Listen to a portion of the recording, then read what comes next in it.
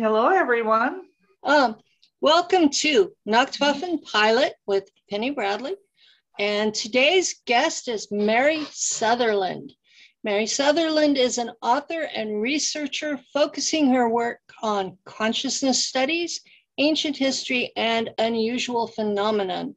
She is a hands-on researcher and creator of one of the largest websites on the internet with hundreds of pages providing information on the paranormal, UFOs, ancient races and their cultures, sacred sites, and power points of the world, underground tunnels and cave systems, dimensional worlds, metaphysics, etc.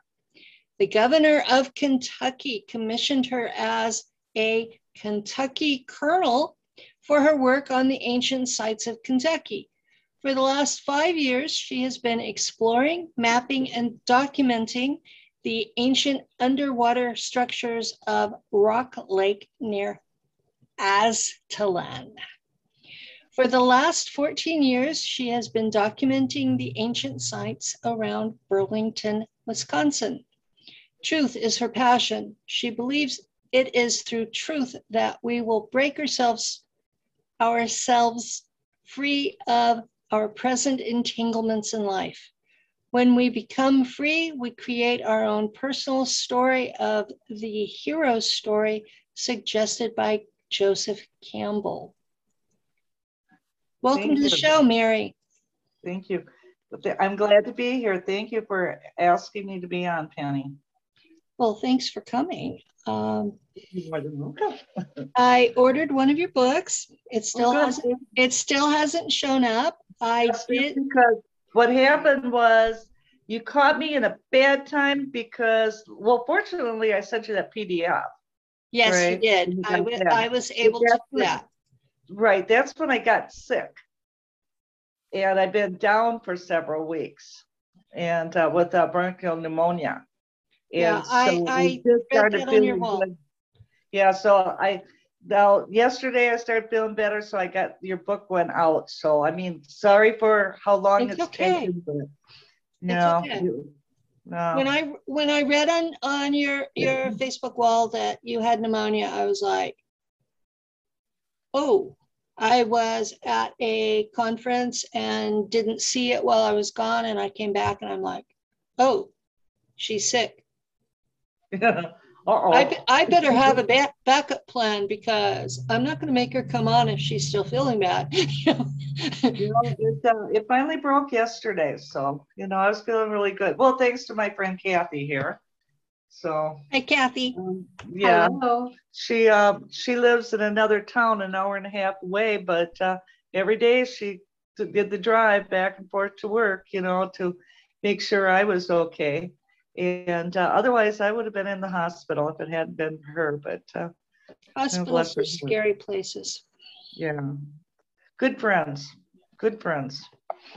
So yeah, so I'm feeling really good now. Okay, the book that I ordered was about the red-haired giants, but I understand a lot of your work has to do with investigating the mounds in the Mississippi and Ohio valleys, and now also in Wisconsin. So right. I guess we should start there. I did notice in your book that you quote from Madame Blavatsky quite a bit. I love her. I take it you do too. I've read her book.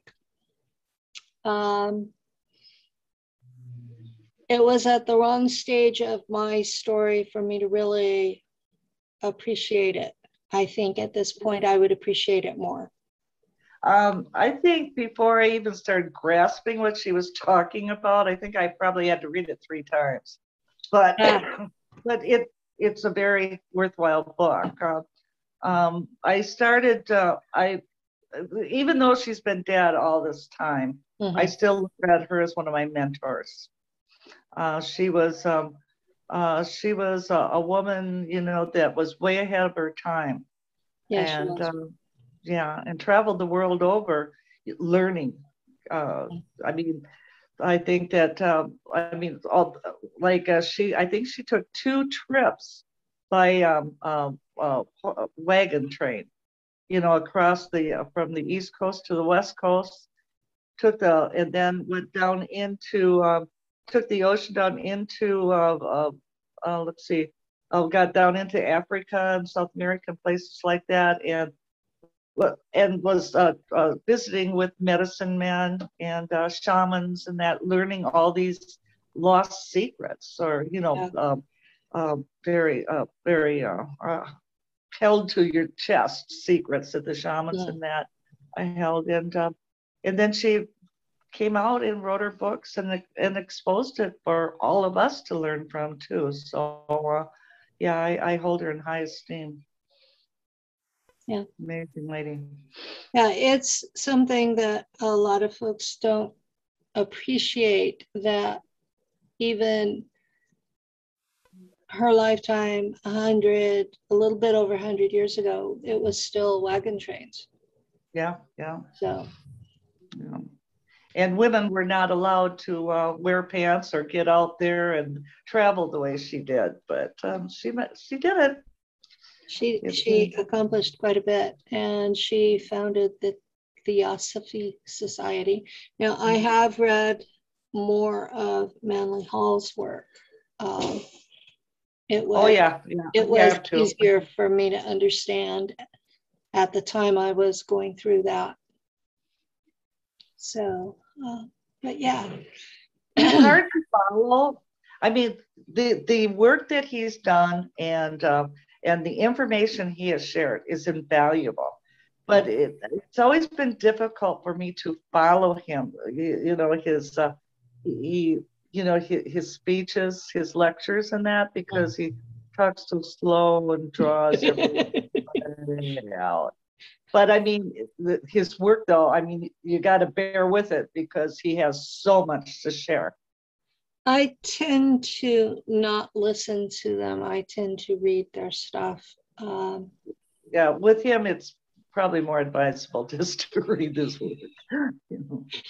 There are a couple of folks that I love listening to their voices. Alan Watts would be one of them, but most philosophers, occultists, I read their work.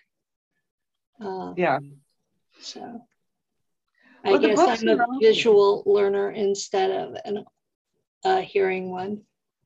Well, books always go more in depth than than they can cover in an interview like what we're doing today, or a lecture. Yeah. So especially like if they do a series like with my books, the Red-Haired Giants was book number 1 out of 5 book series, In Search of Ancient Man. So what you miss in one book, pick up in the other, and what you miss there, you pick up in the other, until finally you run out of things to say, which I never do. So actually it was supposed to be a 5-book series, but I've actually now got 6 books out on the giants of North America, red-haired giants now. So I guess it's I don't know, it's always been it was lost information. Yeah. And I think that it's very important that we see both sides of the coin. I mean, they say that history belongs to the conqueror. So, and so a lot of the history, of these lost races have been, lost, and, they went into oblivion and nobody knew about them. Mm-hmm. And what I did is I tried to bring that information back. I was the first person, well, there was Stephen Quayle, he had written on the giants, but I was the first one that ever wrote on the red-haired giants. Mm-hmm. I had heard about them through my great-grandmother, whose mother was Creek. Yeah. So she had tribal information. Yeah. So, and I'm Cherokee Winnebago. And my dad's other great-grandmother was Cherokee. Yeah. So a lot of good information. came from the information I got came from the Cherokee. Yeah, it's a shame that so many people just flat out ignored what the natives had to say about on the topic. Yeah. Well, a lot of that information wasn't being shared to the white person because they didn't feel that they were worthy of it, which we weren't at that time. No, but the white folks up until maybe 30 years ago have been basically genocidal maniacs. Yeah, so I agree. Excuse my cough. I still got a little bit of that pneumonia, but not much, just the cough. So, but we need to bring that information back. It's very important, and I think that that's one of the things that you're seeing today. With all the anger that's going around, and what they,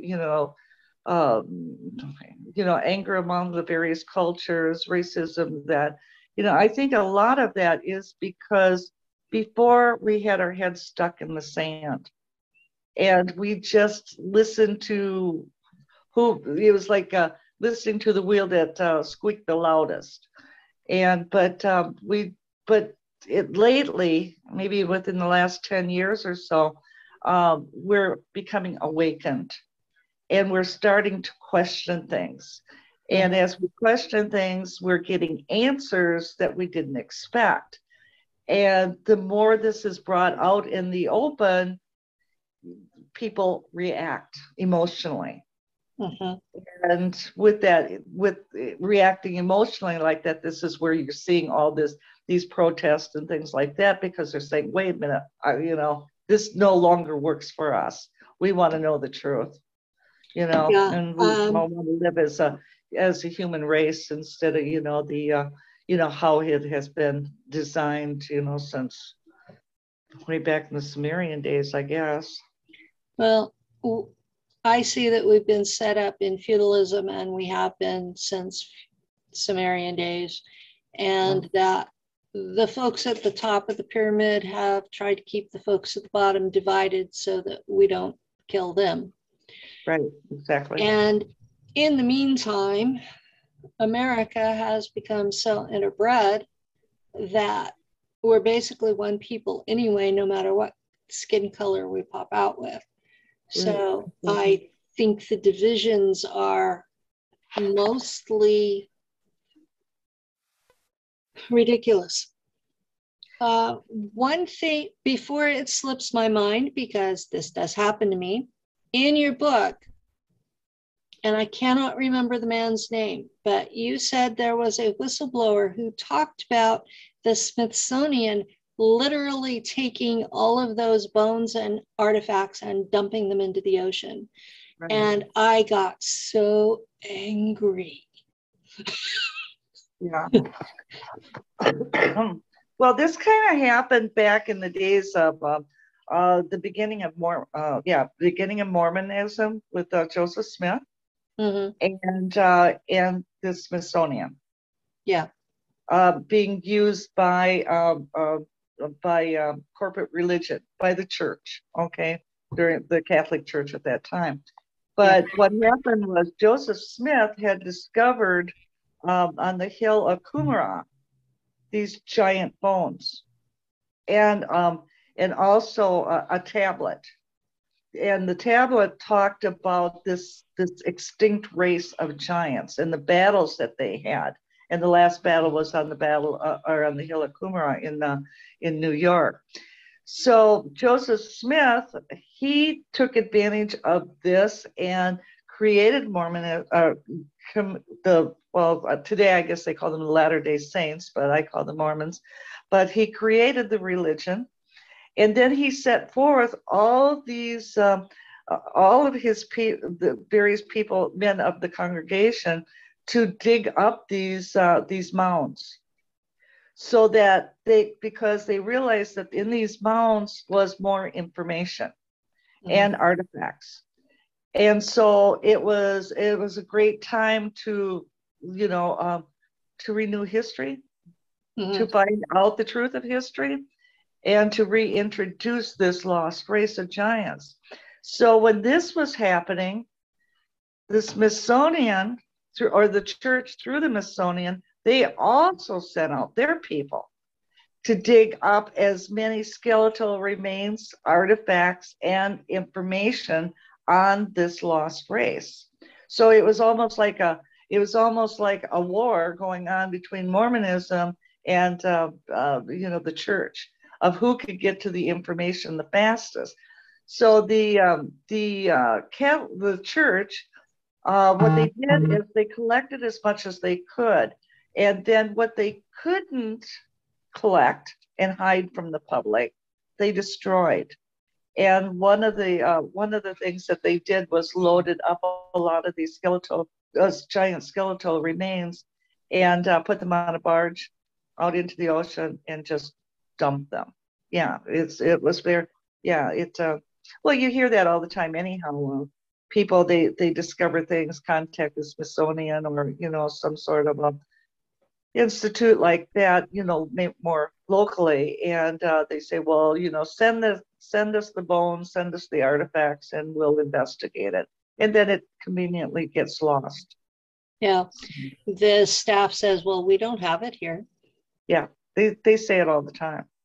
I've come across so many different things, and yeah, I come across, because I am a hands-on researcher, and I've come across so many different artifacts, and I'm always requested, please send them to us so that we can help you out, but it's like, no, because I know what will happen to them. So I just sometimes it'll take me years and years and years to figure something out pertaining to a certain artifact, but at least I have it, and I know where it is, and it's not you have it safely stashed.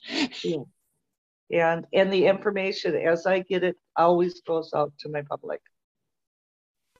That's the best way to handle it.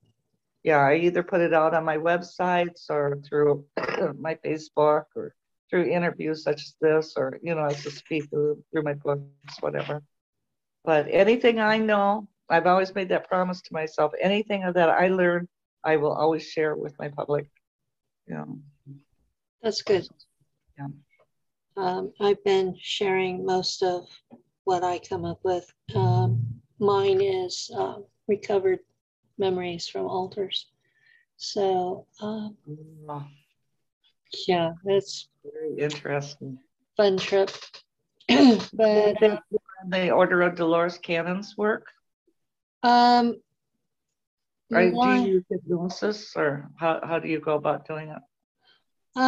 My life partner is an Iroquois shaman, and we got the original altar that was activated was done by the NSA. They had a team of Russian translators assigned to me, and they literally used my remember code from my childhood. And to figure out this big lump of memories. Is this something similar to starseed activation? I would probably be considered a starseed, but this was a military Black Ops. Oh, okay. It's more on the order of MK Ultra. And were you? I'm curious because I am a researcher. Okay. Was your family military? Your parents? No, but my family was bloodline. Okay. So my grandparents probably knew, but my father didn't, and I certainly didn't. I did my family tree on Ancestry.com, and when I connected the second line to Robert the Bruce, I suddenly got contacted by strangers. So, Robert Bruce was came from my husband's lineage goes back there. There are a lot of us that do, but that's the red hair. Yeah, there's your red-haired people, your race, red-haired race. The Scots, the Irish, Sumerian. Yeah, these folks are descended from some of those way back in time. Right. Yeah. And with the red-haired giants, it shows how that lineage works. I'm sure that you read that, how that the red-haired race, how the lineage works all the way through that, like what you're talking about, you know. Yeah. Through the Irish and that. The genetics from those red-haired giants is what these agencies were looking for. Right. Right. So, yeah. For some reason, they feared that. They feared that lineage. They still fear that lineage, but and the thing is, a lot, and I kind of want to speak up on this because a lot of people are at the assumption that the red-haired giants is just a race of Caucasian, but they really wasn't. There was all color. It's a bloodline, you know, where you have like a little bit of red in your hair. Well, you can tell because they have like a little bit of red, auburn in their hair, freckles, you know, more of a rudish complexion, you know, more reddish, you know, they're in their skin tone. Yeah. So. And a tendency to green or hazel eyes, and you don't tan very well. And the closer to the red-haired giants you are, the more likely that you'll glow in the dark. And they're mystical. Yeah, the military called it psi abilities for psionics. Yeah. And that was what they were really looking for, were the psychic abilities. Right. Yeah. And this is one of the things that they were, you know, people feared them, you know, especially government, was because, you know, of the magical capabilities that they had, you know. So, yeah. Very interesting race. So I call them a race. What I've been doing with this radio show and the YouTube channel that goes with it is I've been documenting the community. And when I saw your work about the red-haired giants, I go, oh, wow, she fits. She fits. She has a piece of the puzzle. Yeah. So, yeah, that was part of why I asked you. And another part is we have a friend in common who was just super excited and said, you have to get Mary on your show. And then I saw her. And then her first name's Diane. She doesn't want to be. Oh, okay. She doesn't want to be named. I can tell you after we're off there. But she was like super excited, wanted me to meet you. And I took a look at your work and your website and said, I like this lady already.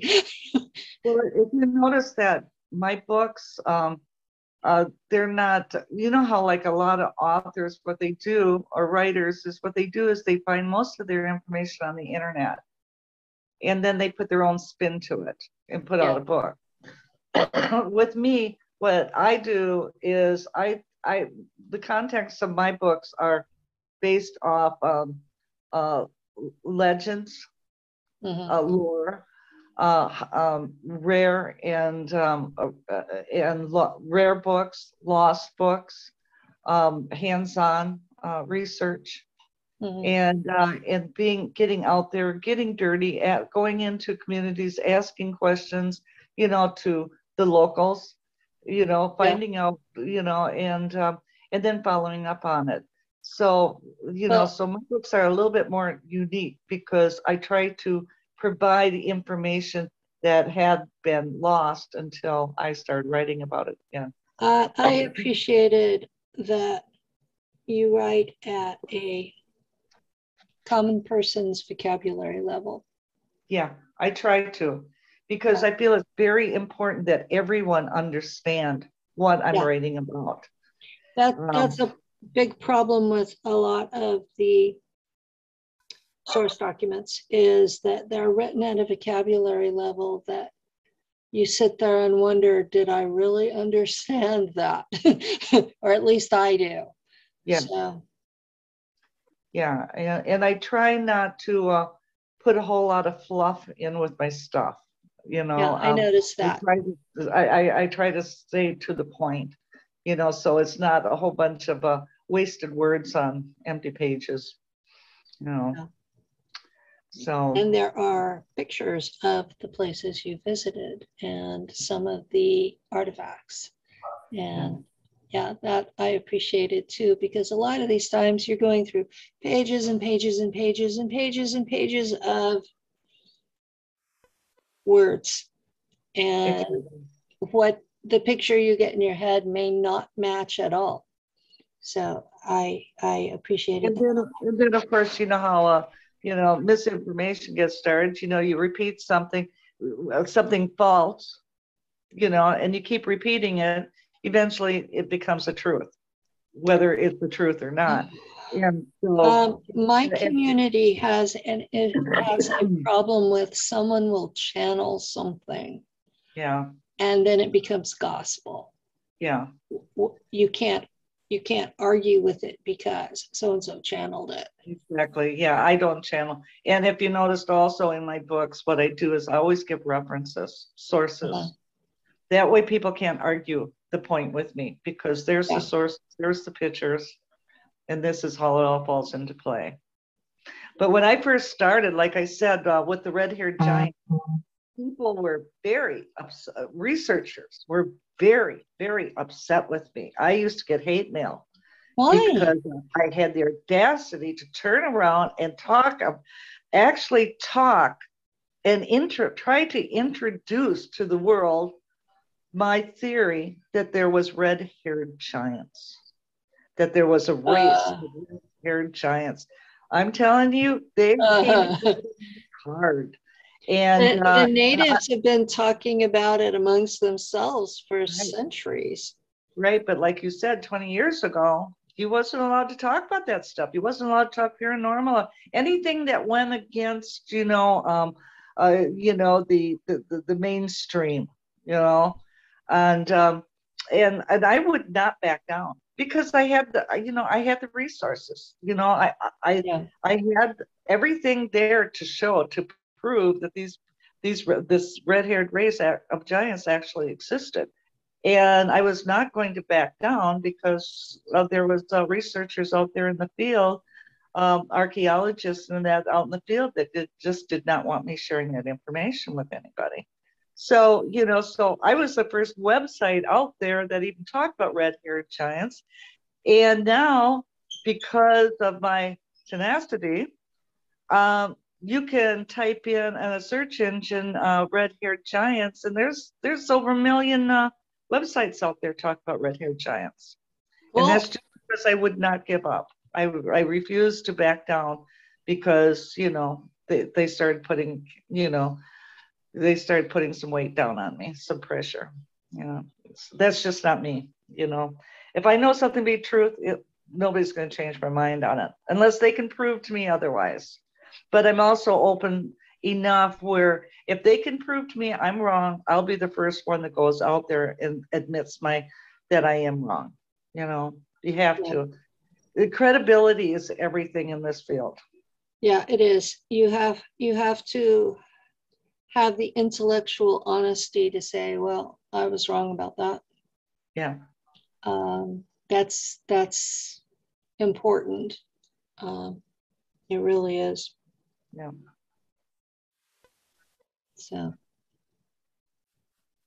So when did you first find out about them?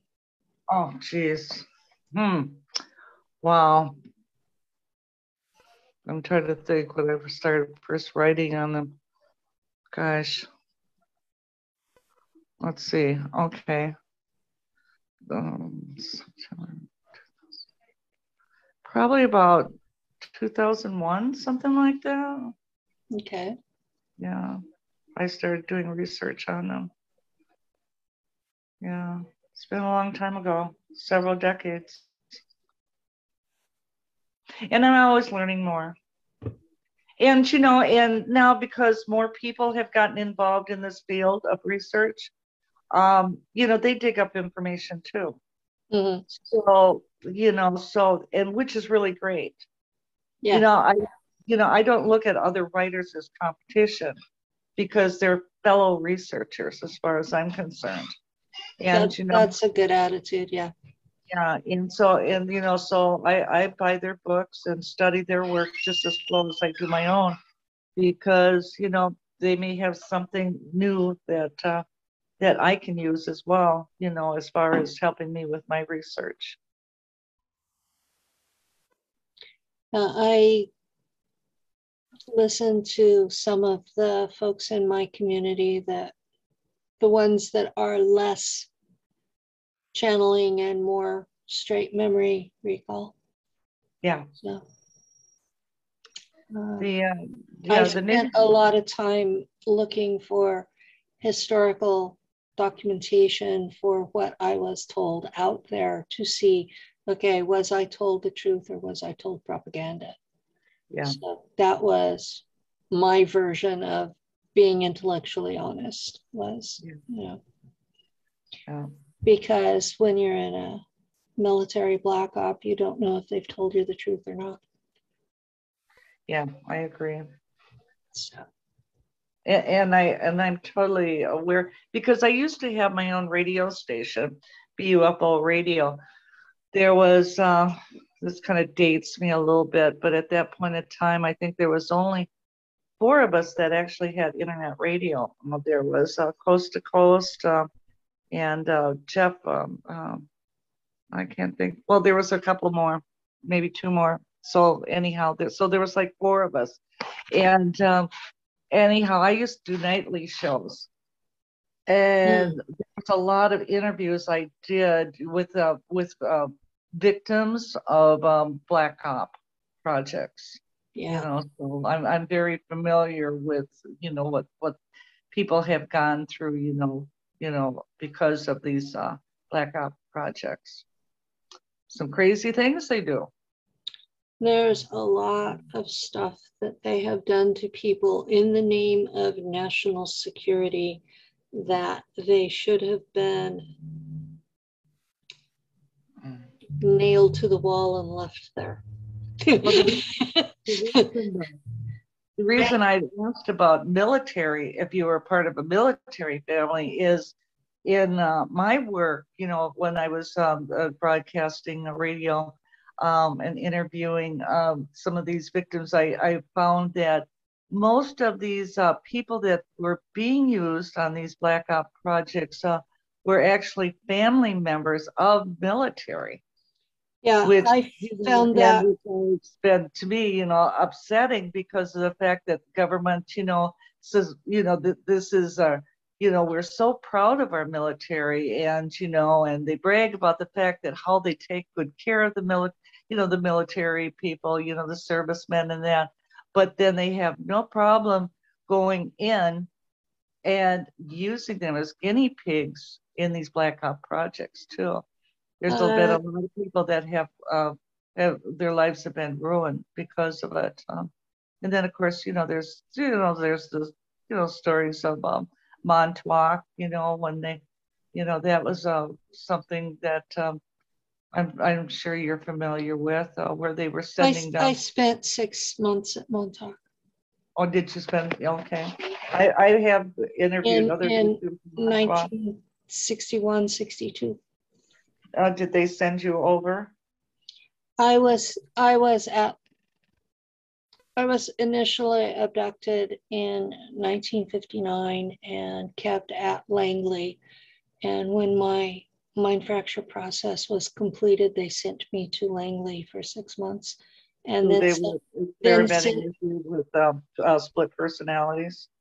I have 2,197 splits. Yeah. My community calls them alters.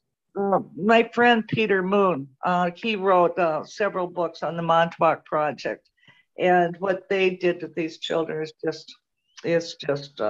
He talked about the later program that was run by Al Bielek and Duncan, those folks.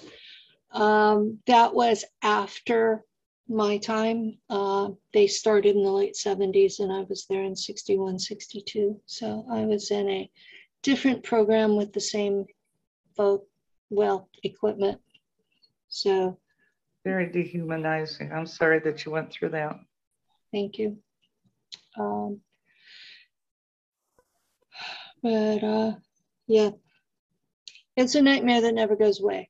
So of course not. That's why I came public, was to talk about how children all over the world are kidnapped for these programs, and they're mind fractured and then used as slave labor in many, many, many different programs. And it goes all the way to the top. I mean, all the way up to Vatican. I mean, these people that are head of this, I mean, you can't touch them. They know it. They get away with it. Yeah, they know that they're going to get away with everything that they've done. But I'm making it public because at least the CIA, who did part of my mind fracture, is theoretically under the oversight of Congress. So the people, if can light a fire under Congress to investigate the CIA for child trafficking. But then again, you don't know how many people anymore are even involved, with trafficking. I mean, it goes in through the Senate, through the Congress. Trafficking is one of the top three. It's drugs, weapons, and human trafficking are the top three money makers on this planet. Yeah. It's sad. Yeah, I'm sitting here blowing in the wind, knowing it's not going to change, because most people see me as entertainment. As Christ said, in the end days, and when I say end times, I'm not talking about the end of the world. I'm talking about an end of a cycle from Pisces to Aquarius. But as Christ even said, that in the end days, all things shall be revealed. That's what I'm doing, is revealing. Exactly what is happening right now is where our power is exposing the truth. And if we can get that message out to as many people as possible, and then they share it with as many people as possible, then eventually our voices are heard. And I do believe that the time has come that people are coming out of that deep slumber and are awakening and are listening. And that's where the turmoil right now is coming from. And eventually, maybe not in our lifetime, but eventually it will, because we've just begun Aquarius. So, I mean, we have that whole age to go through. And the age of Aquarius is, it takes you from the age of selfishness into the age of love and community. And I'm very hopeful that that is coming. And I have hopes that something to our grandchildren can be able to enjoy something that we have never seen. That control factor being taken away and letting people live the lives as they were meant to live. So hopefully, I know that there's you got to look at it, glass half filled or half empty. I'm looking at it as, this is my job. I will keep doing my job as long as I'm here, and or I succeed, which it's possible. Well, if you don't, it's not likely, but it's possible. Well, if you don't talk about it and you don't share the truth, then you're compliant with it. Yeah, I'm not compliant.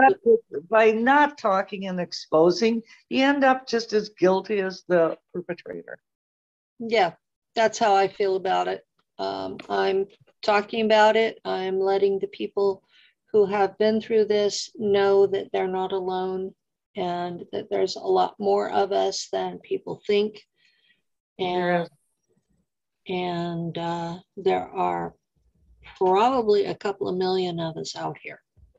Oh, for sure. And less than 1% of us have any memory at all. So it's. Yeah, like I said, I have through my interviews with my radio show, I had interviewed other victims, of the Montauk Project and some of these other Black projects. And there was another one that I had done. I think it was called Darker Than Black or something like that, Deeper Than Black. But I think it was Darker Than Black. But anyhow, they were using certain sensitives to be able to communicate telepathically with aliens, on other planets. And of course, now the government laughs at all of us because maybe we believe in aliens. But here they were doing the same type of, they were more involved in their research on aliens than we could ever possibly be. Well, there's a sub-branch of the NSA called the Labyrinth Group, and they did Labyrinth Group. Yeah. And they were headed by the man who called himself A.R. Borden.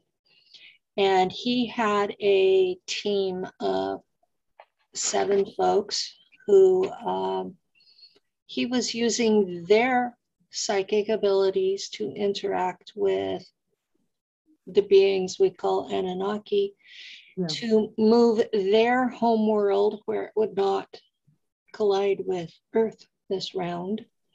And I actually know all 7 of them. 2 of them still speak to me. But yeah, they were quite successful in their program, and that was a black op. And well, a lot of that money for black op projects was funded through HUD. Yeah. Or it was not funded through HUD. But Catherine Fitz. I think I got her name right this time. Catherine Fitz was Undersecretary of HUD, if I recall correctly. And she noted all the discrepancies in the funding from a bookkeeping point of view, and she still speaks at conferences about it. That there's enough money missing to definitely fund a secret space program. Which is what I have memories of being part of. So my memories are serving with the Germans in space. So. And they thank you for it. Huh? As I said, they thank you for it. They rescued me when the Anunnaki were going to destroy me. Yeah.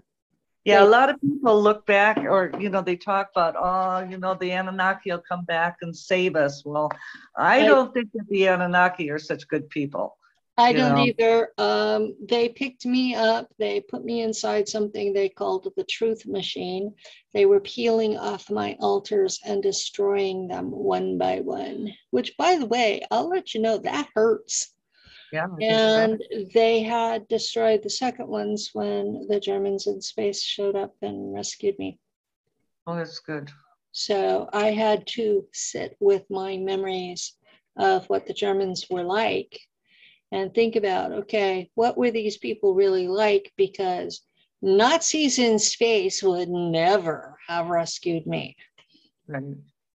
So I tell a different story than the rest of the whistleblowers for that very reason. The Germans in space came and rescued me, and I had to really look at why.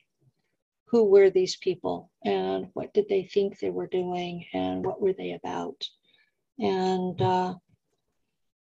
so, yeah. The breakaway civilization is very real, and it's out there, and it's much larger than people think. They went back in time on Earth to get the genetic diversity that they needed for their colonies. And my memories include 1,000 worlds with at least 1 billion people each. So we're talking over 8 trillion Germans in space. And these are Earth humans, they're not hybrids.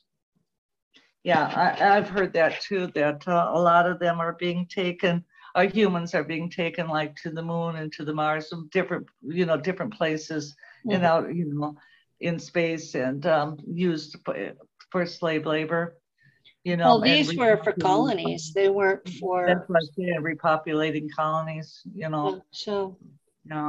It's but it's like going down a rabbit hole. Sometimes you think to yourself, or I do, it'd be best not to even know.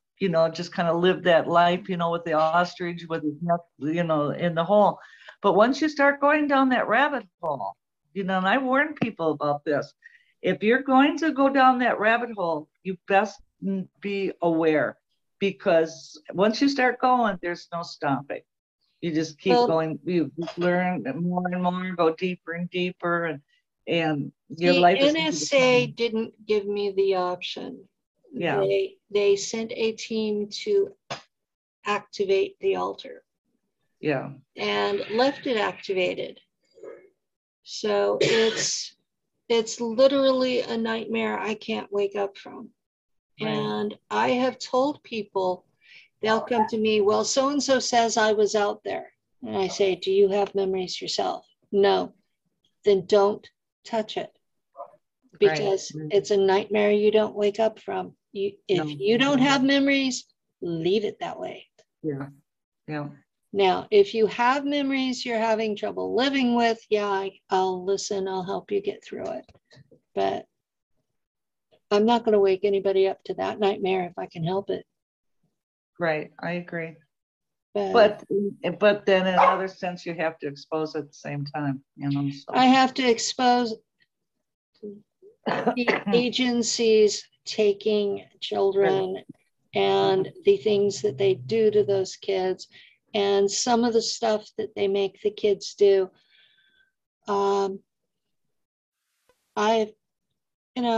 It's horrific. And the reason they took me was because I was this bloodline descended from the red-haired giants. Right. Yeah. So. Yeah. You see, like with me, I was there where you're at, exposing, the black op projects, the secret government projects. But it just got to the point where my phones were, people would call me and you could hear the clicking sounds, government agencies listening in on your conversations. And, and then you'd have these strange people walking around, around your house or, your place of employment. And it just got to the point where, it's just like, whatever, people, you play little silly games. So, I kind of got out of that a little bit. I'm still aware of it, and I still share my information with everyone, as you can see on my websites. Yeah. But I kind of got away from that and started focusing, on more of the lost races and lost knowledge. Because that's important. Well, it is, because if you don't know the other side of the coin, you don't know who the real enemy is. Yeah. And who your friend is, and that's where most people fall, is from lack of knowledge. That's how most people are controlled, is from lack of knowledge. Through lack of knowledge, the governments or, the elite, whatever you want to call them, they use propaganda to fill your mind with nonsense and disinformation and that. And the next thing you know, you're caught. You're like a sheep in a pen or cattle in a pen, that they can control you whatever direction you want. So that's the way they've been controlling since Sumer. Yeah. Is propaganda on one side and emotional hatred on the other side. And neither one of them gets you anywhere. Right. Exactly. So you watch priests that mess with kids, no matter what the religion. They tell the parents, that I am God's spokesman and you have to do what I say. And then they're raping your kids. And the parent, and the worst part about it, the parents, because of how they've been brought up, the parents turn their heads to it, their eyes to it, and Yeah, won't believe. They won't believe the child, but will believe the perpetrator. Yeah. So, and it's not just one religion. I looked into it in 2013, and it was every religion I looked at had this going down. well, religion is it's nothing but a control factor. Yeah. You know, that's why religion, prior to Christ, it was more on the magicians, and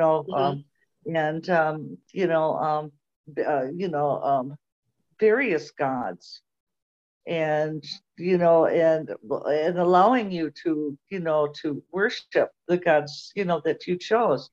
But then after the old gods, after Christ, with the what was the Council of Nicene, the Bible, or they realized that the population was growing to the point where they'd not be able to control them.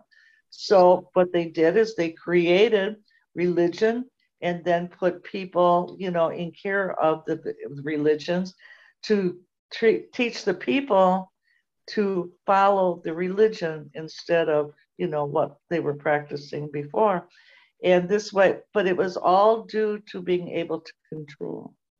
And it was all about control, but the old gods were all pretty vicious beings. But I think the Native American Indians, all the indigenous people, they kept their traditions, and I think that they're better for it. But they went through a lot of hell too, to follow their path, because remember how all the children were taken away from their family members and put into schools, and my abused, partner's grandmother survived one of those schools. Yeah, that's she was treated better than most, but that was still horrific. Yeah, it was so. And I mean, it's just not in not in the just in the United States. It was all over, and and there was always that. Well, I believe it was the Anunnaki, that started this whole thing, as far as this elitist group, and and they just kind of put themselves above everybody else, and use the human race as their slaves, and controlled them, and it's still going on yet today. I personally, I know that there was a lot of the Anunnaki that left, but I think that there was a lot that stayed as well, and they still have and they still carry a lot of power and influence on how society is run today. Well, they still have bases. There's one in Puerto Rico. There's one in Tanzania. There's one in Pine Gap, Australia. I understand there are still some in Beirut and some in Rome. Oh, they have them all over. All over. I have a website that gives a list, of every state, in North America, as well as every country. I mean, they have their ducks in a row. Oh yeah. Yeah. So, but I think that we're giving them a run. Well, the biggest fear they ever had is that we would end up with knowledge. That eventually the truth would come out, and they have done everything possible to keep that truth from coming out because they fear the human race. I really believe they fear us, and what we could possibly do if we ever found out what they had done to us. And if we ever got over our hatred of each other and figured out, they were the ones that, I think that they're the ones that created the hate. because if you look at the animal kingdom per se, and we're part of the animal kingdom, the animals don't hate each other. I mean, they hunt. There's the predator and the prey, but that's because they eat. They're hungry. They eat. But they just don't go around killing each other for the thrill of killing. Or for the but I think bloodlust. And I think that this bloodlust was actually taught to us by, the families of the Anunnaki. Well, I'm pretty sure from the myths that the Anunnaki bred us in part to be soldiers in their armies for off-world wars. And as slaves, soldiers and slaves, And that's what we were created for, was soldiers and slaves. And for some reason, they could not control the red-haired race because of the magical qualities of the red-haired race of giants. And this was, and they tried to create genocide, wipe them all out. I think there's only, I think maybe 2% of the human race that has red hair. Something like that, or green eyes, red hair, green eyes. I don't know. Because they tried to wipe them out. And but I get a kick out of people where they'll say, well, prove to me that there was giants on this earth. I said, I can easily do that. There's giants here in modern times. Yeah, there are. I mean, where did they come from? A recessive gene. Yeah. I think that's one of the most silliest questions somebody can ask me is prove that there was giants in those days. It's even biblically said that there was giants in those days. Yeah, it is. It's in all kinds of documents from all kinds of faiths that there were giants in those days. And that the giants got to where they were eating people, so the people killed them off. But here's another thing, darling. They say in their books, it says the giants were cannibals. Well, if you read my books, you'll realize that the people, the human race, not the giants, but the others, the modern man, the Adamic man, they were cannibals too. Oh, yeah, they were. They were practicing cannibalism. They were practicing all sorts of things. Right. So, I mean, but they forget to tell you that side of the coin. They say, we tried to destroy the red-haired giants because they were cannibals. Well, they didn't say, well, we were too. The Creek were my great-grandmother said that her mother's story was that the redhead giants were good rulers until there was a famine and there wasn't enough food to eat. Exactly. And that's what turned them all to cannibalism. Yeah, because they simply, there wasn't enough food otherwise. And that the native people killed them in self-defense. But the native people were also. Yeah, the native people were also. Okay, the Winnebago. Let's take the name Winnebago, for example. Do you know what Winnebago means? No. Cannibal. Does it? Yeah. I went to a high school in California called Wenatchee, and that meant fly eaters. You've got to be pretty desperate to eat flies. Yeah. We've had, the earth has changed many, many ways. Well, I mean, let's go back biblically just a little bit. So God created the animals, then created man to watch over the animals, right? But now we know as a fact that all animals, birds, reptiles, all that stuff were giant in those days. During the Jurassic period and prior to, right?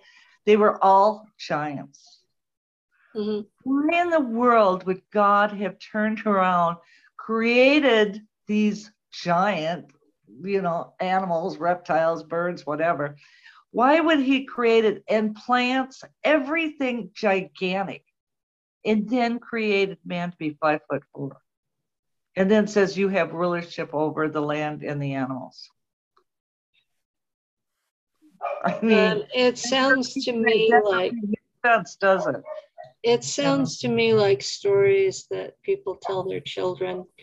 You're loved, you're cared for, nothing's going to happen, go to sleep. Well, the thing is, giants were first, in other words. Mm-hmm.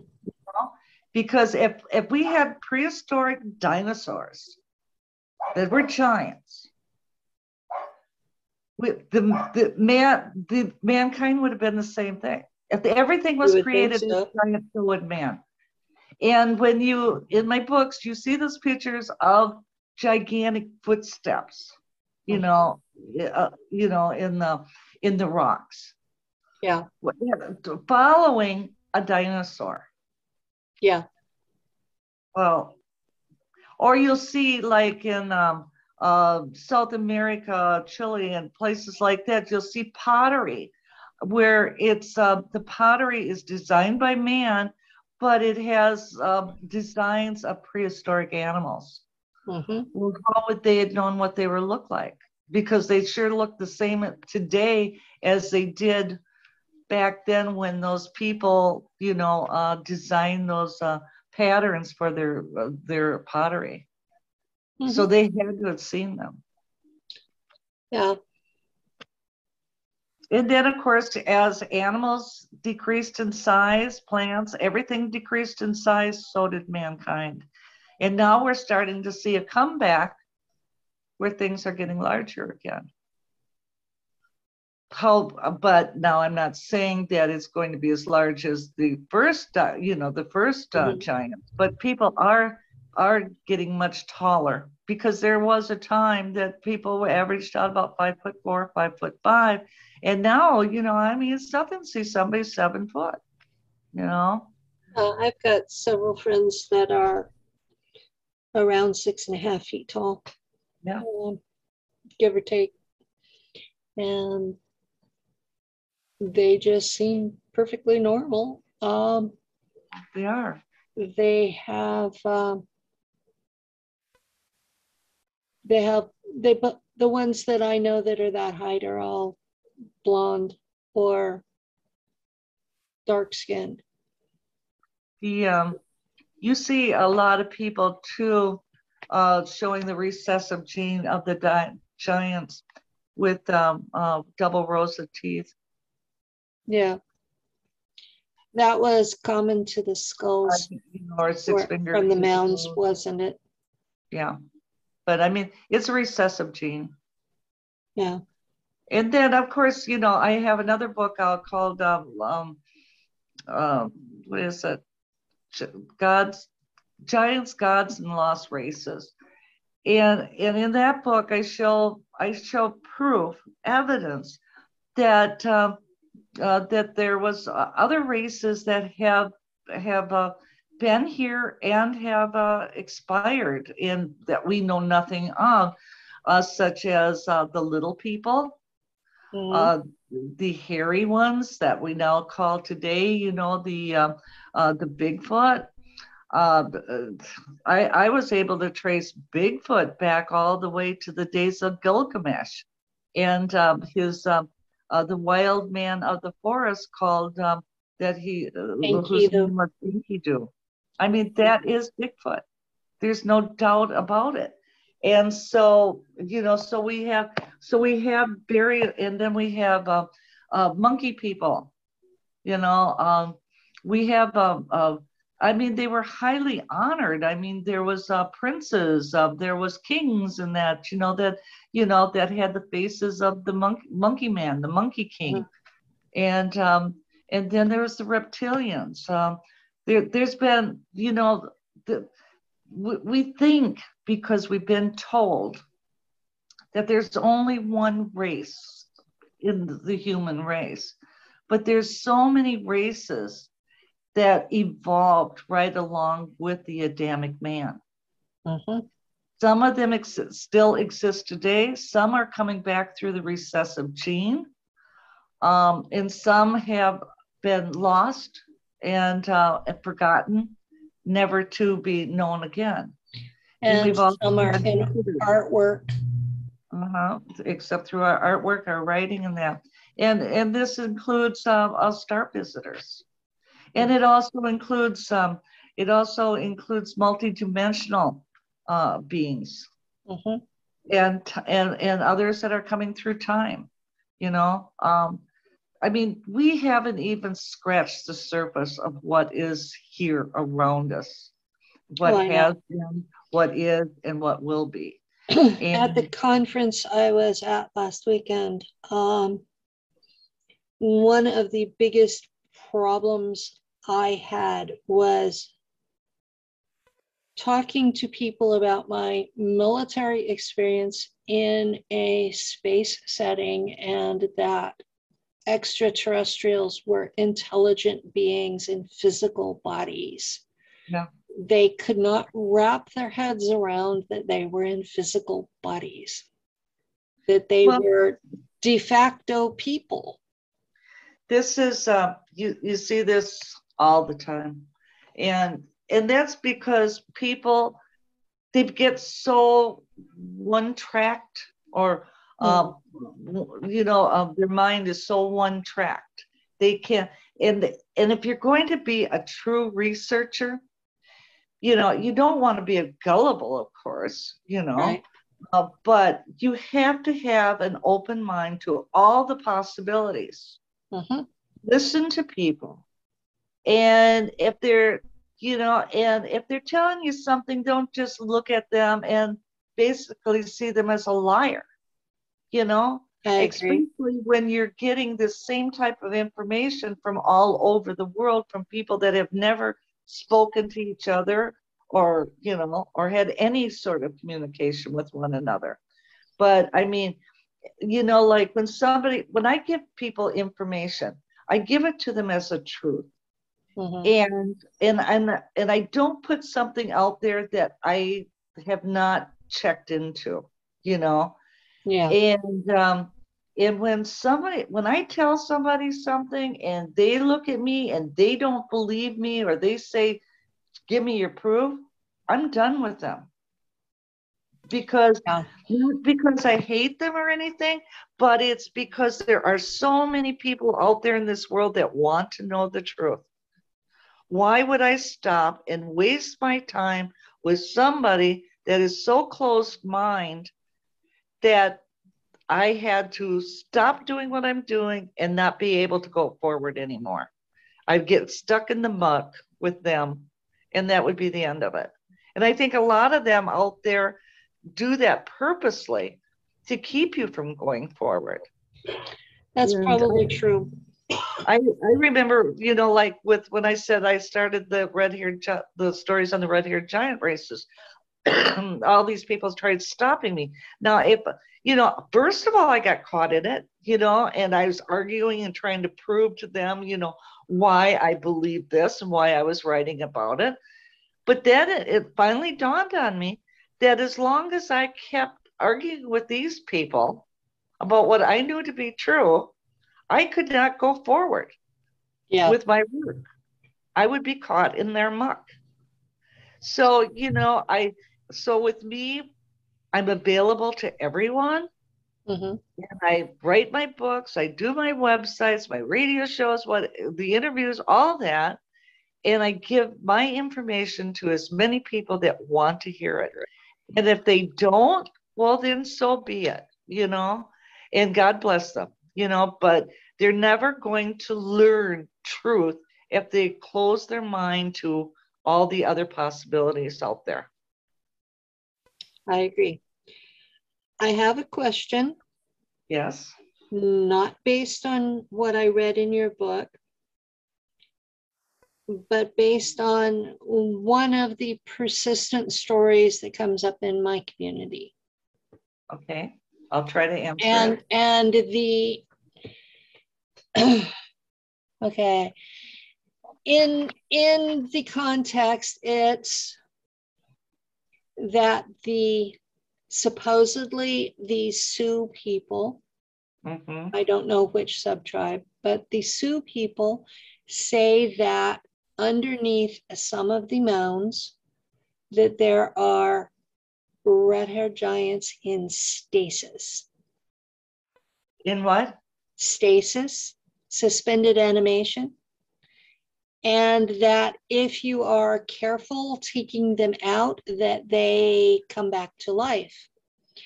And they had said that the US government, the military, was coming in and digging them up. And I was wondering if you knew anything about this. I've not been able to verify it. Okay, now when you say Sioux, you're talking about the Lakota, right? Yeah. Okay. Now, and how many people told you that? I mean, was it a handful? Was it a multitude? It's a persistent rumor in my community, and I've not been able to verify it. So I was wondering if you could. I believe that, of course, that there's red-haired giants. I also believe that there may be a lot of the red-haired giants that are in suspended, form. I do not believe that they're underneath the mound per se. I think that they're more suspended in more inner earth. But it depends on the size of the mound, doesn't it? Yeah. I mean, because there's a lot of different types of mounds too. There's burial mounds, there's fortress mounds, there's mounds such as that you can go down into for religious rites that also have like tunnel systems that take you down into the inner earth. And if they are in any sort of suspended animation, then I would think common sense would tell me that it would be more in the deeper bowels where, that they would be more protected and hidden, and they could also be suspended in some sort of a time warp, a multi-dimensional time warp. They could be put into, another dimension. There's so many different places that they could be put. I do believe, however, though, that there are those that are in suspended animation, yes.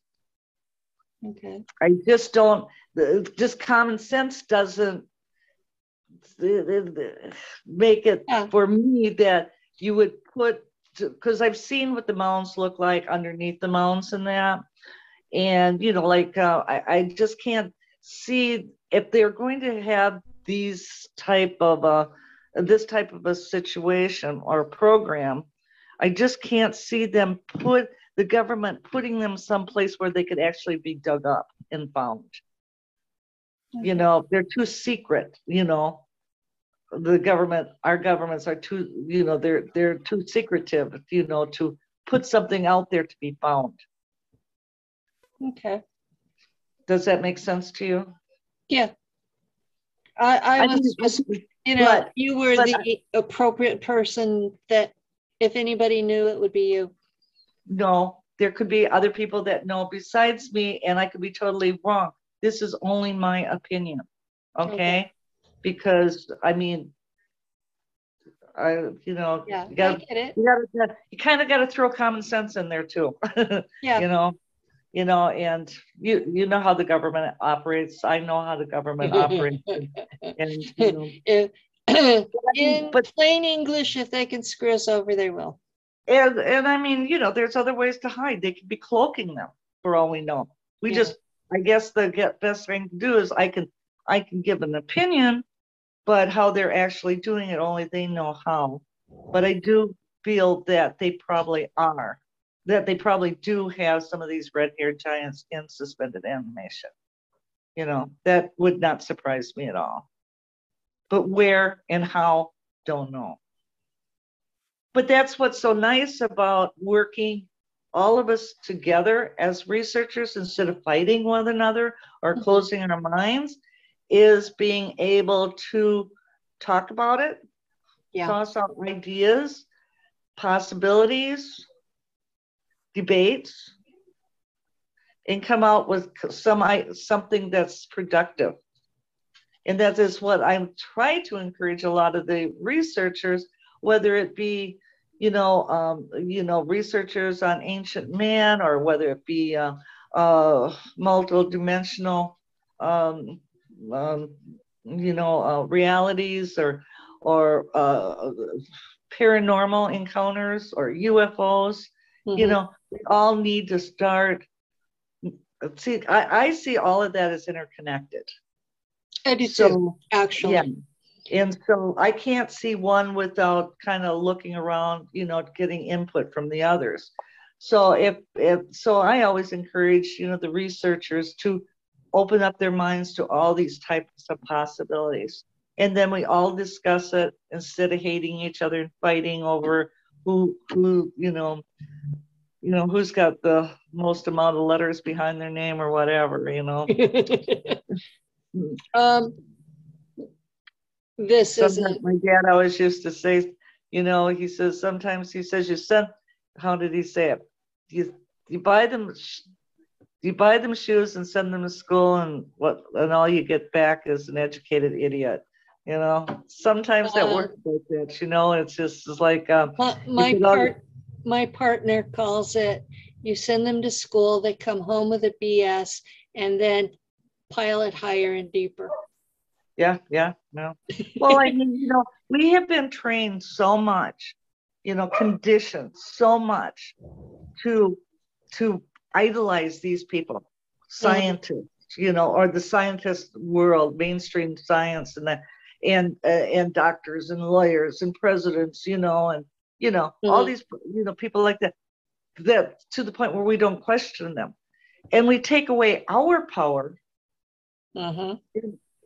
And our realization that we are just, with our common sense and with our schooling of hard knocks and, being out in the field, that we're just as capable of an intelligent thought as they are. Well, I was trained in life sciences, physics, chemistry, math in college. Yeah. And I will say science is a method. Yeah. And the method is you have an idea, you test it, and if the test says you're wrong, you go back to the drawing board.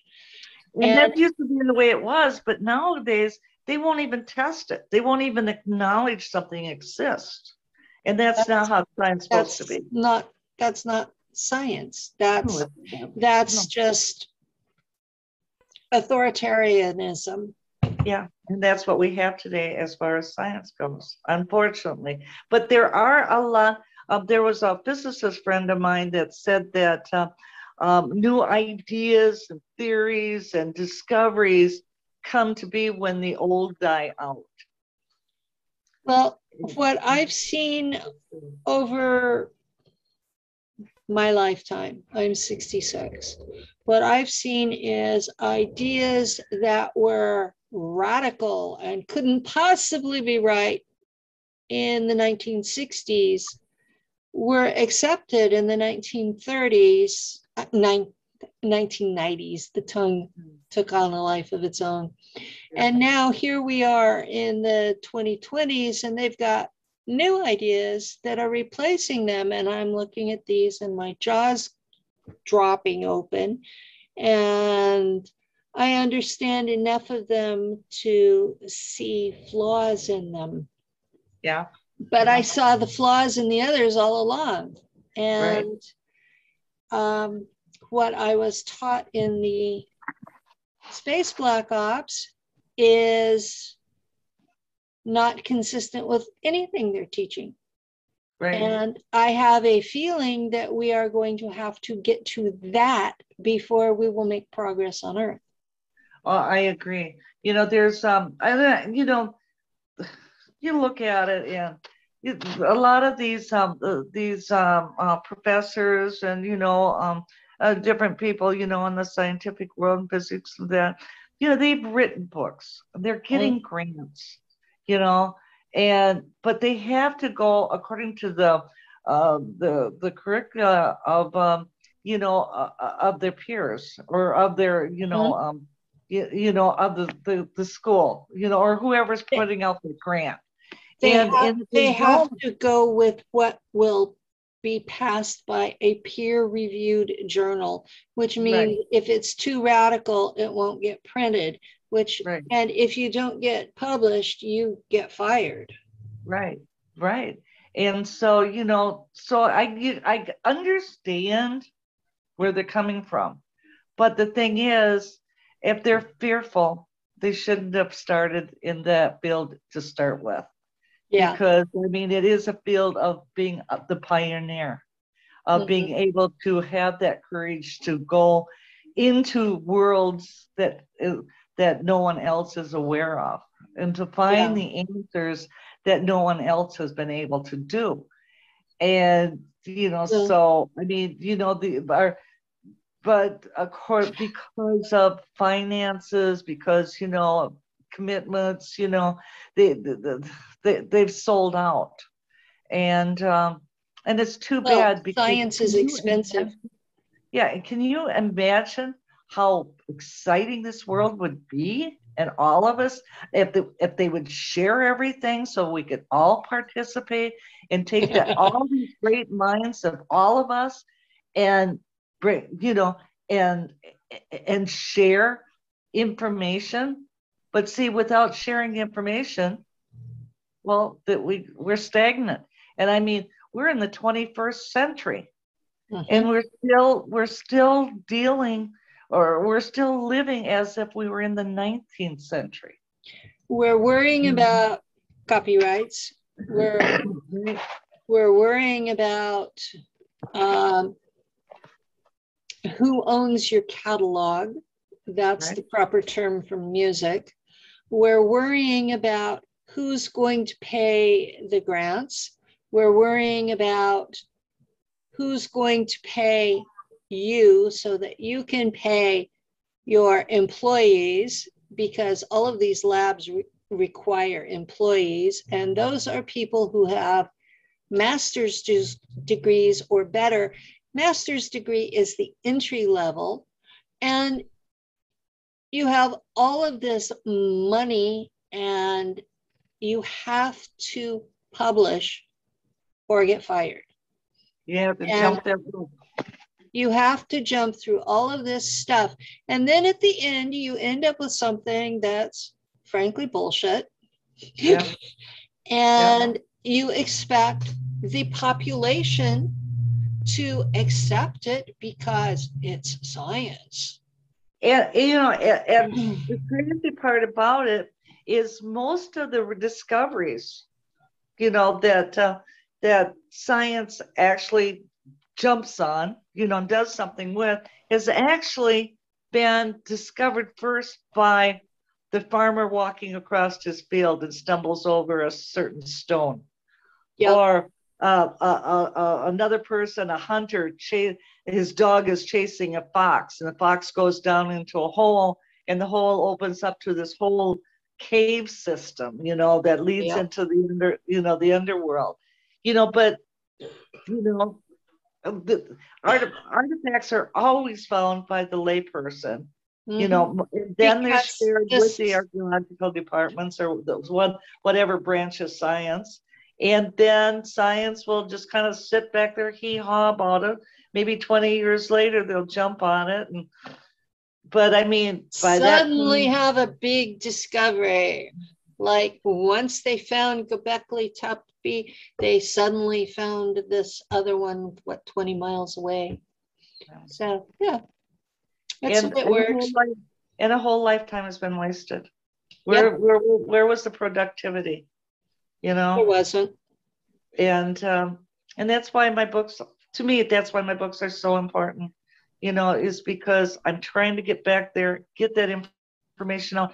Because prior to, prior to the early 1900s, like 1800s or middle 1800s, late 1800s. There was the science. I mean, the reporters, they reported finding these giant bones and these burials and that. And the scientists would jump in there and go and check it out, and they would dig things up, but more information was shared. And then when it got to be about the mid 1900s, that's when all of a sudden things started shutting down. And every decade it got worse and worse and worse until maybe about, like you said, 20, 30 years ago, it finally started to open up just a little tiny bit. Mm-hmm. And now then it got open a little bit more and a little bit more and a little bit more. And finally, it's opened up enough where I think that we've hit kind of almost there to hit mass critical point, where the people start awakening and wanting more. And the biggest thing that ever happened to us to get this information out was the internet. Because once the internet came out, there was no controlling the information. And trust me, this government has tried everything they can think of to be able to control the internet and the information that comes through it. They're still trying. They're not really succeeding. All they're managing to do is piss off a lot of us. Yeah, they're trying to censor, but I mean, but there with the internet, I think we have hit mass critical point. And the floodgates have opened, and you're not going to put that genie back in the bottle, but they're going to give it one heck of a shot. But once people have tasted that freedom of shared information and learning and knowledge, they don't want to go back to the dark ages, well, I'm still writing a book, and like you, it's on paper, as well as I plan to have an e-version, but it's going to be on paper because things get edited and changed on you on the internet. So I want a paper copy that will survive. They may zap my computer, but I'll have that paper copy. And I totally agree with you. This is one thing that I always do, is make sure my information, like I think I got 11 or 12 books out now. I can't remember. And still a few that, of course I lost my husband this year. So, I'm sorry about that. Yeah, I was a prolific writer, and I had been working on 2 or 3 other books, when he got sick with cancer. But anyhow, so I have been holding back on those. But I've always felt that, you can have your files, your physical files and electronic files and that, but always make sure that you put it in book print as well. Mm-hmm. So it protects your work, and you got a physical copy that will last forever, mm-hmm. In libraries and that, so that the knowledge continues. Because if you lose that knowledge, then it could stop with you, Well, I've been watching my community be deleted by YouTube, be deleted by Facebook, be shadow banned by Twitter. So I got a server, and I'm going to be archiving the video for the Secret Space Program and Super Soldier videos. Our history going back as far as Michael Ralph and Bill Cooper, because they're the first ones I remember. I was next door neighbor to Bill Cooper. Bill Cooper was my hero. Yeah, he only lived a few miles from me up in the White Mountains of Arizona. No. Yeah, he He was much more religious than I am, but he had courage, and he documented a lot of things, and he his, also had those MJ12 papers. yeah, he had them and I had them. Yeah, he came out with a lot of information that was based on being Navy intelligence, and I had the absolute utmost respect for the man. Well, I read the MJ12 papers, and I cried for, I don't know, 3-4 days, and then I realized how dangerous they were for me to have, and for my family. And so I gave the papers to another person, and anyhow, and told them, I says, you keep them, and I says, only expose them upon my death. That's how serious these papers were. And like I said, Cooper had them as well. But anyhow, since then, since then, probably saying way too much because of your listeners, but since then the papers have disappeared. Okay, I don't have them. My friend doesn't have them. He felt the same way as I do. So, some things are just best not shared. I mean, because of the danger to your family. Because as you know, with Black projects, those people mean business. A lot of people talk about them, and joke about these people, but they're nothing to joke about. I mean, they're serious about keeping their secrets, and so I just ask, say to you and everybody else, that gets involved in this, just be careful, watch your back, and it's important to get the information out, but it's also, your life is also important too. Well, when I'm definitely seeing it, and so I was being shot with energy weapons, and my partner was shot with me at least one time.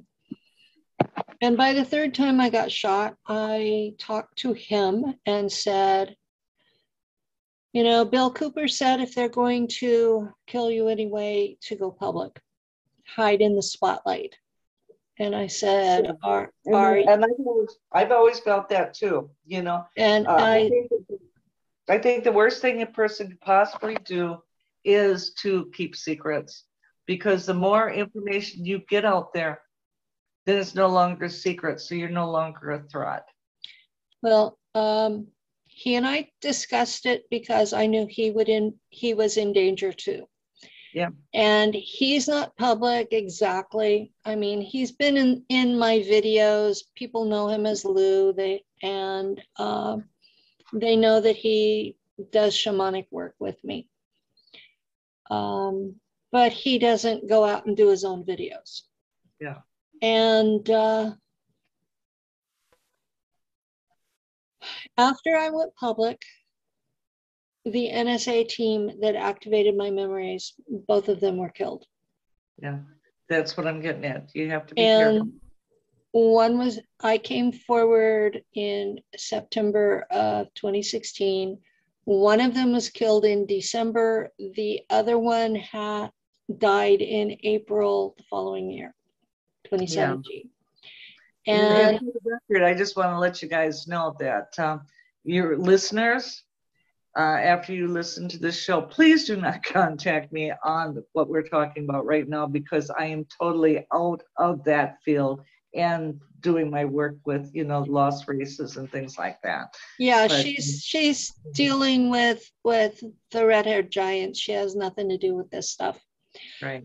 I'm well aware of that, but About this time last year, I started doing some interviews about comparative religion, about the religions of the old gods as practiced by some of the secret societies. Right. And I had 2 very close friends were murdered.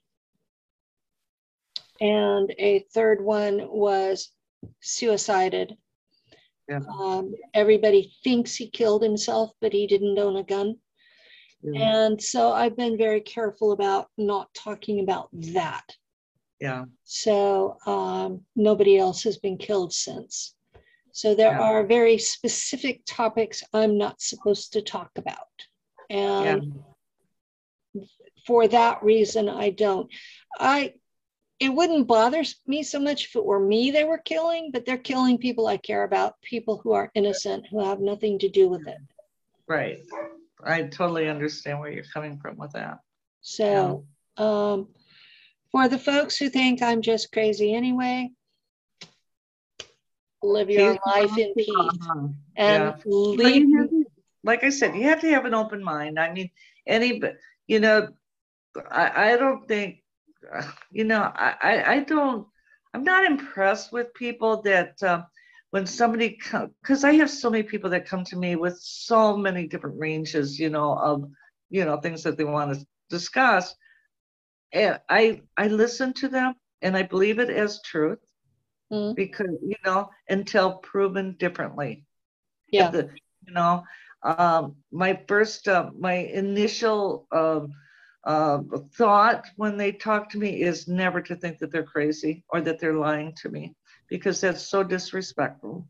And, and I mean, even some people, they may even come across as delusional, but that doesn't make them delusional, because just because it's not the reality that you understand doesn't mean they're wrong. That's right, because especially when you're dealing with things like Montauk or some of the other Black projects. That one book I was talking about was called Beyond Black, and but I mean there's a lot of people that have gone through extreme terrors, and of course they're going to come back as they're going to sound delusional to a person that has never experienced that type of world, but that does not in any form mean that that person is lying to them, And this is how I see people when they come to me and they talk, regardless of how strange it may sound to a lot of other people, it never sounds strange to me, because I try to keep open-minded on everything. But I guess that's where empathy comes in, right? Yeah, we have about 10 minutes for you to shamelessly plug everything that you have going. Oh, wow. Shamelessly? Shamelessly, your books, your website, everything. Yeah. Wow. Okay, let's see. Well, first of all, I am a writer, and I've been very successful with my writing. I have books at the regular bookstores, Walgreens, Walmart. They're being sold on Amazon.com. You can go to my website and get a signed or an autographed book at burlingtonnews.net/books.html. Again, burlingtonnews.net/books.html. Then I also have several groups and pages on Facebook that you can, and so, each group is separated. One is on ancient mysteries and various strangeness. And then I have another group on haunted woods tours that I do. And then another one just kind of like just keeping up with everybody. And oh gosh, anyhow, just go to Facebook and just type in Mary Sutherland and you'll find me. I think my picture is my blonde hair, and I'm holding up my book, I think, of one of my books. I think it shows a tiger or something on it. So look for that picture, and then it'll show all the various Facebook sites. I have one of the world's largest websites, hundreds of pages. And most of them, a lot of them are open to the public. And then, of course, I have membership where, all my BUFO radio shows that I've done through the years are archived in there, along with special websites that are more private, for my members. Let's see. With And I'm an active member. I'm an active researcher in multiple. What I like to do is I actually have the capability. Few people have it, but I have one of those capabilities of being able to take a camera and actually photograph what I call the invisible world, where I can photograph people actually stepping on their where their etheric body is actually coming out of their physical body, going into other dimensions. I can photograph dimensional entities. I can photograph, like the spirits and ghosts and ectoplasm, orbs, UFOs. So anyhow, few people have that ability, but I do have that ability, and I've been doing it and studying this invisible world through my camera for, gosh, I think about 20 years now. And I probably have the most extensive amount of photos in the world on multi-dimensional entities and what goes on around us that we can't see or hear. And then I've got my books on spirituality, and I have my books on hauntings, and also have DVDs distributed through a distributor, Reality Entertainment, out of California, which they're in Walmart, various bookstores and stuff like that. Oh, let's see, what else? I used to have the Sci-Fi Cafe, a local meeting place for everybody to get together and share their stories. I'm thinking about starting another one up this spring. I had closed it, and my husband and me had moved here, to this little area for a little R&R, and for me to just concentrate more on my writing. But then I lost my husband this year, so I'm thinking about going back into starting up another, another business, where we can all start getting together and sharing things again. Oh, let's see. It's got to be a little bit more that I do, but right now I can't think of anything. I ask people to buy my books. That's way that books are my means of supporting my work through you. So I would appreciate that. Christmas time coming up, it's always nice to, order my books. And also I have an online store. So you can just go to burlingtonnews.net/UFO store.hotmail or HTML. Or you can go to livinginthelightms.com/littlebits, LITLBITS.HTML. And there I sell metaphysical and make sure you put these links in Messenger, and I'll add them to the recording of the video. Okay, and in the store I sell metaphysical stuff, as well as I have a UFO store. So a lot of people like to go in there and buy props and things like that. It's kind of a fun little store. So yeah, we kind of get around in this little town, So we have fun. Okay. We have fun. I live in the area where Sonora Aero Club was. So we have our own little weirdnesses here too. I love Bigfoot anymore. That is where, right at this point in time, I've got all my books and everything, but somehow I'm starting to feel, I don't know, there's just something about the mystery of Bigfoot and, tracing him back to Gilgamesh and that's a new one for me and made absolutely perfect sense.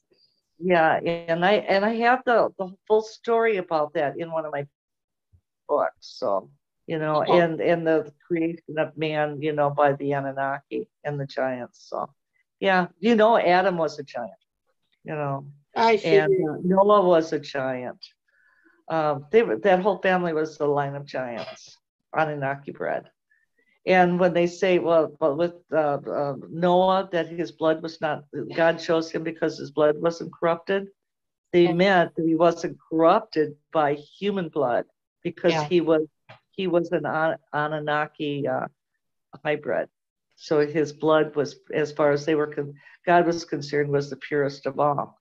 So Noah actually was saved to continue the Anunnaki bloodline. So he was saved to father the new race.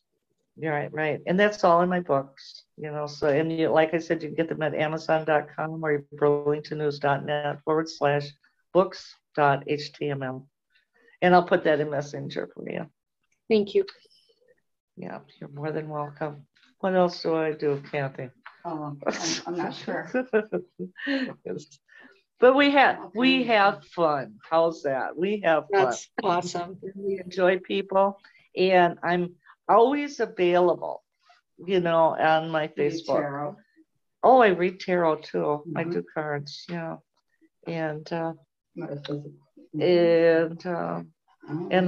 I teach healing, Reiki healing, and angelic healing as well. And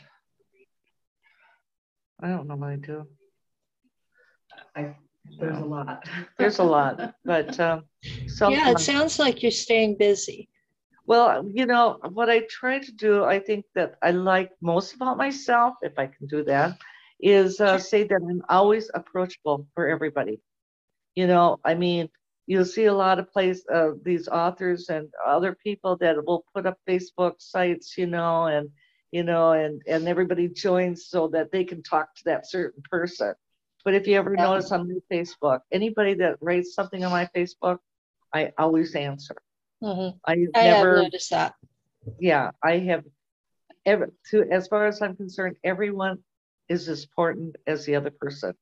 Yeah. And if they take the time to write on my site or contact me, then at least I should be at that level where I can communicate back and forth with them, on a personal level.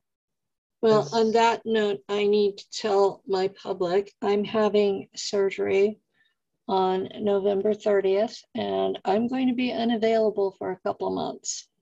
So I don't want anyone thinking I'm neglecting them.